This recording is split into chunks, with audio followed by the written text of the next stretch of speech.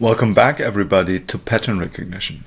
So today we want to look into a probabilistic estimation technique that allows us to estimate hidden information, the so-called expectation maximization algorithm.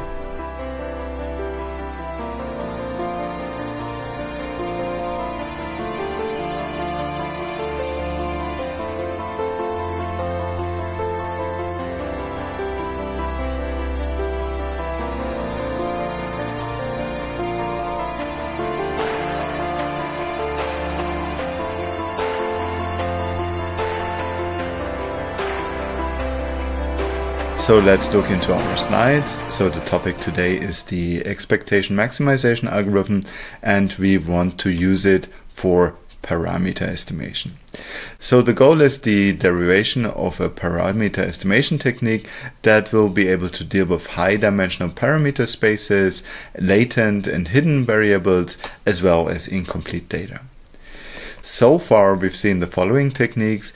We have seen the maximum likelihood estimation, which is essentially assuming that all observations are mutually statistically independent. The observations are kept fixed, and then the log likelihood function is optimized with respect to the parameters. The other technique that we looked into was the maximum a posteriori estimation, and there we essentially assume that there is a probability density function of our parameters, and in order to do it, of course, we have to know how this function looks like in order to determine its parameters.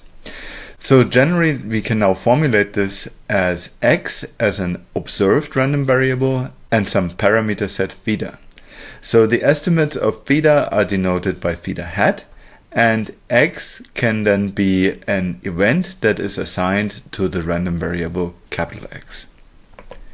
This gives us then the maximum likelihood estimation, where we have the maximum over our likelihood function that then determines the optimal parameters theta hat, and typically we can write this up as a joint probability function.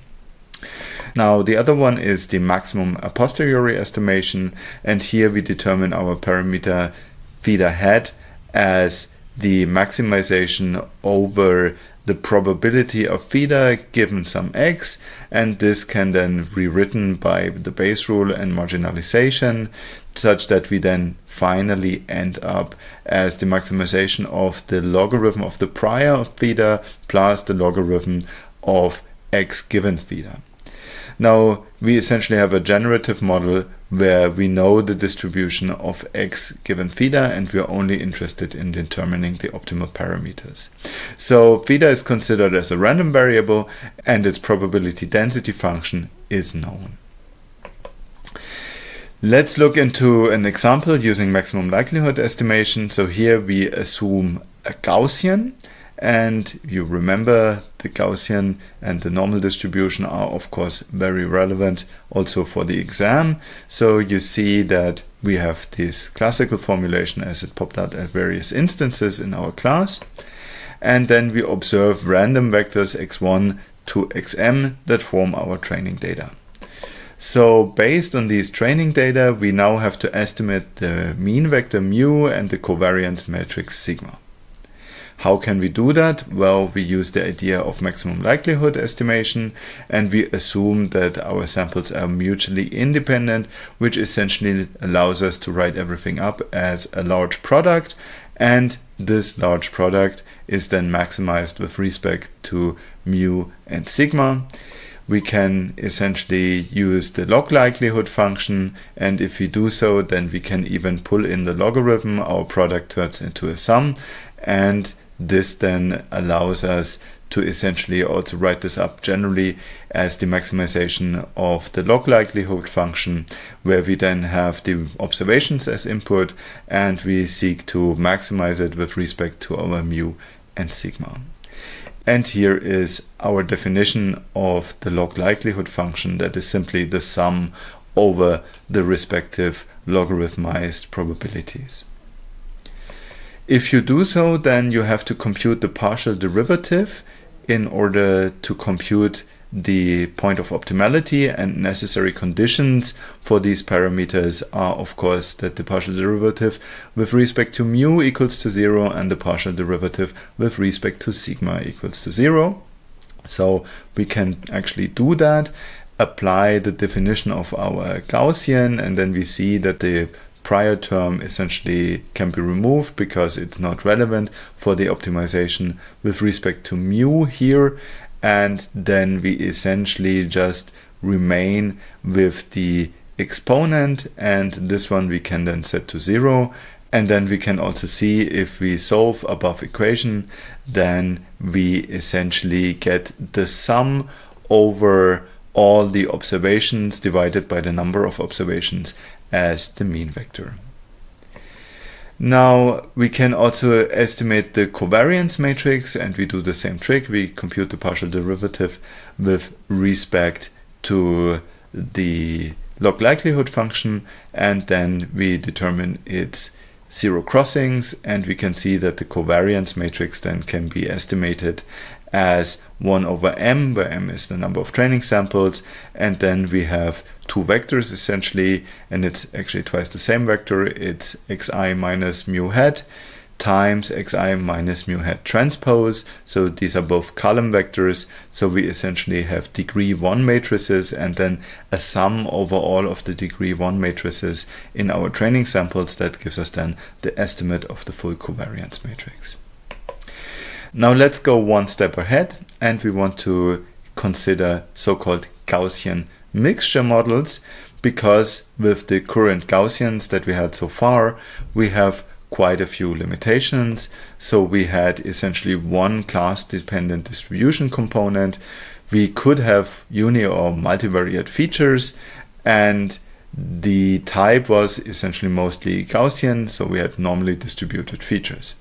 Now we want to extend this and not just consider a single Gaussian distribution, but we want to be able to model our probability density function as a set of capital K multivariate Gaussian distributions, and this gives rise to the Gaussian mixture model. So a Gaussian mixture model is able to describe any kind of superposition of different Gaussians.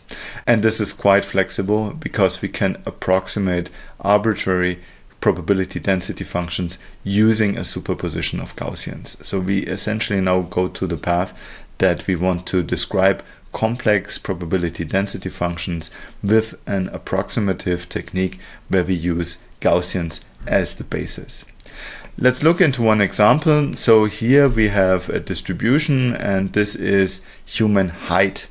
This is even for German citizens in 2006, and we show here the relative frequency, and you see that we essentially have a distribution from somewhere below 150 centimeters up to above 190 centimeters. Now if you look closely at this distribution, this is male plus female. And now let's look into the components. Here we have a distribution for females and a distribution for males. And what you can see essentially is that the complete distribution is composed of parts, and we actually observe the superposition of two Gaussians in this case. Obviously, 2 is only a limiting factor here. We could also have more Gaussians, and you could even describe much more complicated probability density functions like the one that I'm showing here. And this is actually the superposition of 3 Gaussians. So we have 3 Gaussian components that have different priors. So not every component needs to be equally likely, and this then allows us to mix the different Gaussians to approximate really complex probability density functions. Now we have the problem that we don't need to estimate just a mean and a covariance matrix, but the number of parameters increases. So generally we have given some m feature vectors in a d-dimensional space, and now the idea is that we want to find capital K multivariate Gaussian distributions that represent best these observations. Now GMMs are an example of classification, and we train using unsupervised learning, and this means it is not known which feature vectors are generated by which of the k Gaussians. The desired output is for each feature vector an estimate of the probability that it is generated by the distribution k, where k is the index of the capital K Gaussians. This then brings us to the following number of parameters. So we have generally for every of the components k a mean and a covariance matrix. And the mean has dimension d, the covariance matrix has dimension d times d. Then we also have a fraction that is assigned to the respective component that describes how many of the observed training samples are actually associated to this component. And we can further also define a probability that is pik, or probability of component k given observation I, that the probability of the respective feature vector is associated to this corresponding component. So for every feature vector we observe capital K times this probability.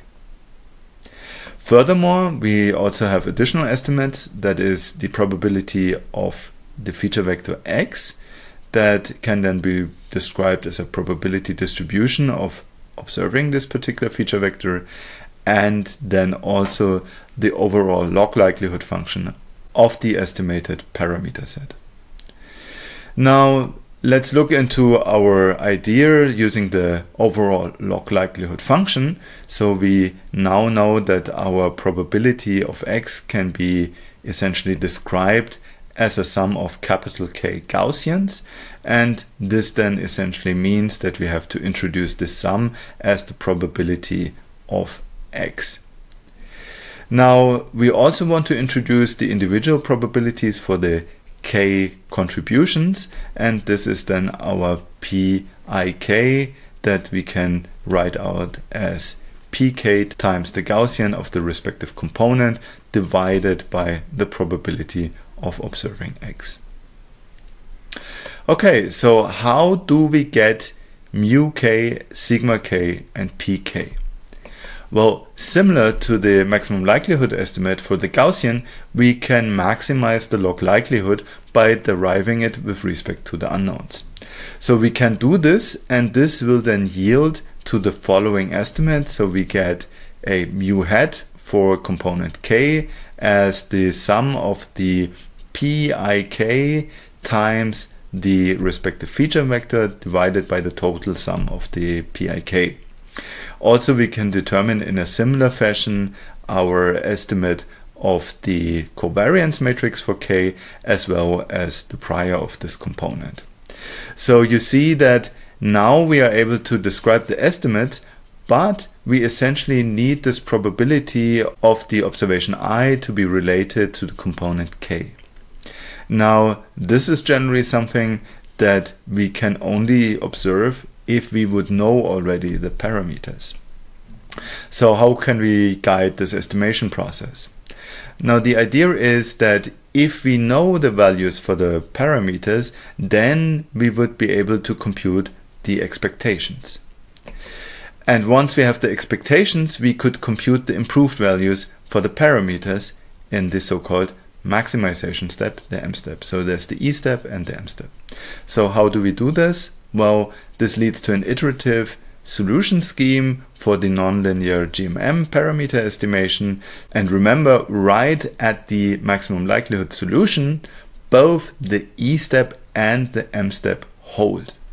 So this means that the ML parameters are a stationary point for the E and the M step. And then starting from any parameter values, an iteration of the E step combined with an estimation of the M step will increase the log likelihood function. This then gives rise to an estimation algorithm, and here we have the sketch of the EM algorithm for the GMM parameter estimation. So you initialize with some mu k, some sigma k, and some pk. Then you set the iteration counter to 0. You run the expectation step, which means that you compute new values for p, I, k, and l. And once you have computed those, you can essentially run the maximization step, which is then updating the values for mu k, sigma k, and pk. Now we have those three values and they are improved, so we can increase the iteration counter and start iterating until our log likelihood function is no longer changing, and at this point we have an optimal condition and we output the estimates mu k hat, sigma k hat, and pk hat. So this was the derivation for the GMM estimation. Obviously, the expectation maximization algorithm goes far beyond this, and it can be applied in many other occasions. This is why we look into the missing information principle in the next lecture, and then we will look into a general solution scheme for EM type of problems. So thank you very much for listening, and I hope you enjoyed this little video. Looking forward to seeing you in the next one. Bye bye.